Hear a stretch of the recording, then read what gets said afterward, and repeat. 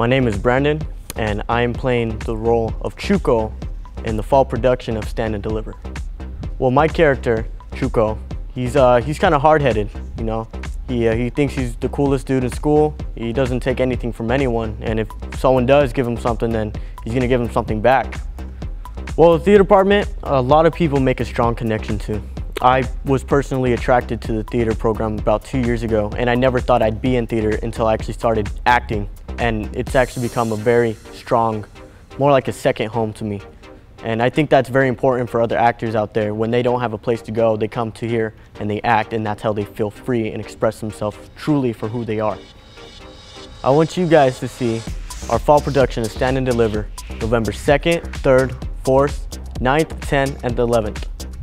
Feel free to order tickets now at catcityhightheater.com.